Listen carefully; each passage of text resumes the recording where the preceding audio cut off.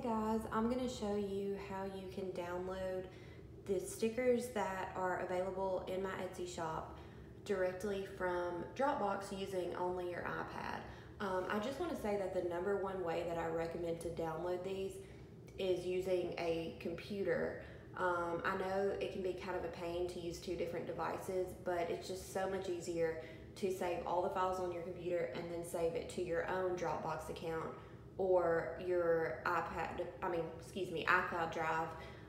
It's just a lot easier and you can organize them the way that you want to organize them. That's just how I prefer to do everything. But if you don't want to get on your computer or if you don't have a computer, you can still 100% get the files directly from Dropbox all on your iPad without having to even touch a computer. So once you pay for a sticker pack, you're going to get a link to my Dropbox account to download the stickers. And when you click on that link, it's going to bring you to a folder that looks somewhat like this. It might look a little bit different for you guys because I'm actually logged into my Dropbox account right now and I'm the one that uploaded these. And what you're going to see when you click on that link though is a folder with all of these subfolders underneath it, because I've divided the sticker sheets into days, months, numbers, punctuation, and words to make it easier to find what you want to find. So from here, if you wanted to download all of these to your iPad and then extract them in an app that unzips files, you can definitely do that. But the easiest way to do it and the way to guarantee that they'll have the transparent background they're supposed to have is to download the images from Dropbox individually as you need them. So I'd recommend just hanging on to that link that comes with your Etsy purchase and just going to my Dropbox account every time you want to download a set of stickers. And so to download these, you would go to the folder that you want to download. So let's say you needed some numbers for your layout. And you could click on whatever sheet you wanted to download. You could download all of these if you wanted to individually. And I'm just going to click on, let's just say this sheet right here. And now I'm going to click on download. And now I'm just going to hold down on this image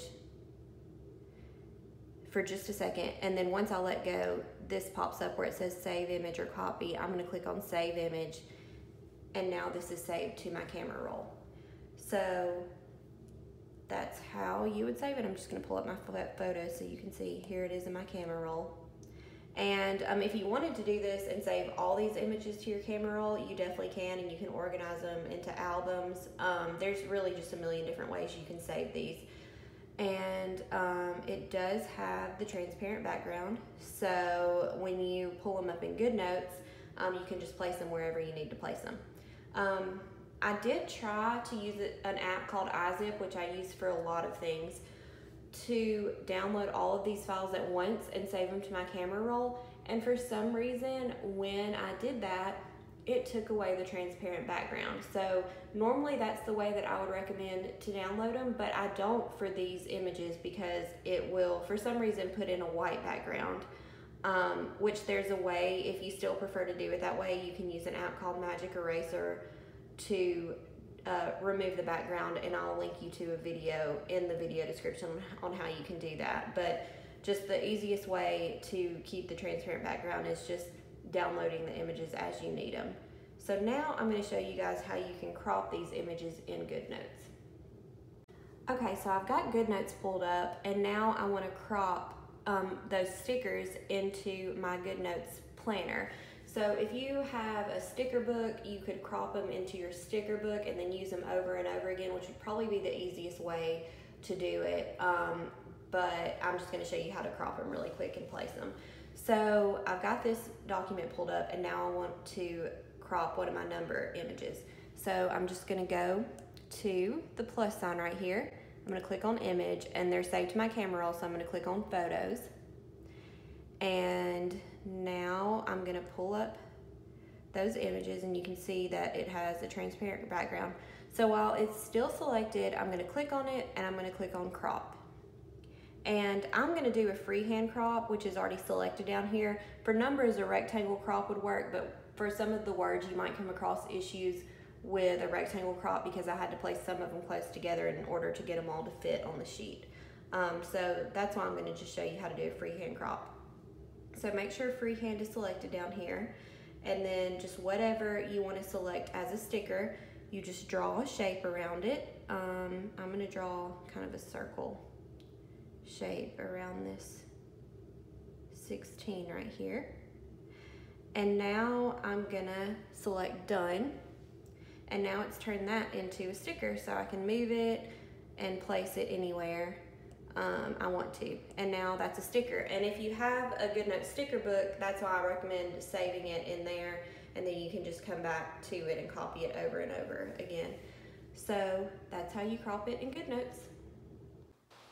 Hey guys, so now I'm going to show you how you can use Procreate to edit the stickers that you purchased from my Etsy shop.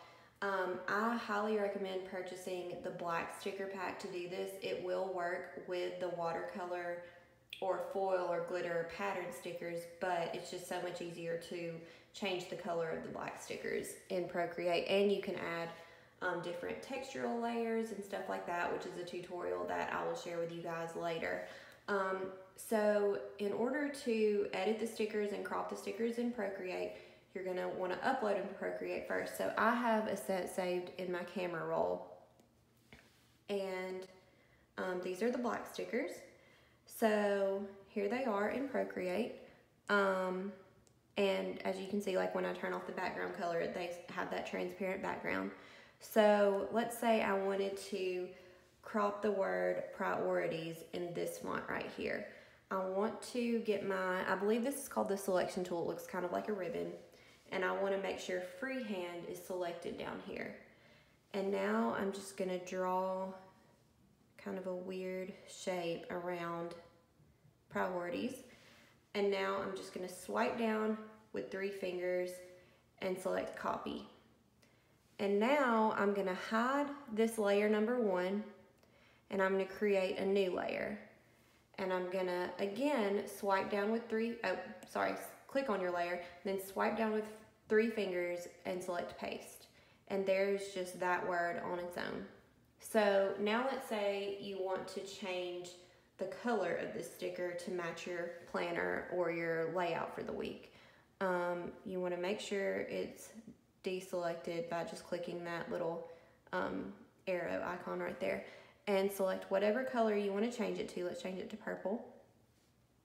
And then just drag this dot down to the black areas, and it'll change everything that's connected, but see, these dots aren't connected. So I'm going to recolor those dots individually, and just do that as many times as you need to. If it's not a script font and the letters are separate, you'll have to do it for each letter. So I've got that saved. And now in order to save this as its own sticker and bring it back into GoodNotes, I want to make sure it also has a transparent background. So I'm going to turn off the background color. Actually, yeah, I'm just going to turn off the background color. And now I'm going to save this to my camera roll. So you want to click that wrench tool and then make sure share is selected. Mine was already selected. Yours might not be. So just make sure share is selected. And then it's very important that you save it as a PNG so it saves that transparent background. And now I'm going to click on Save Image. And that saved it to my camera roll. So now I'm going to go back into GoodNotes. And I would recommend saving it to your sticker book, but I just pulled up my planner just to show you how to import it and crop it. So now I'm going to select this plus sign now that I'm in GoodNotes, and I'm going to select Image. I'm going to select Photos. I'm going to go to All Photos, and it looks like it has a black background, but that's just because it's a transparent background, but I know it's my most recent photo. And it saved the whole sheet size. So now I want to crop this in GoodNotes. So just like I did before, I'm going to click on the image, select Crop, and a rectangle crop will work for this sticker. So I'm just going to do that for this. I'm going to bring it as close as I can to make the sticker size a little smaller. Select Done, and there's my sticker. And now I can resize it, and I could put this, you know, under a day, or I could really build my own layout if I wanted to with these stickers, but anyway, there it is. And that's all. Feel free to contact me on Etsy or on my website if you have any questions at all about this, and I'm happy to help. Thanks.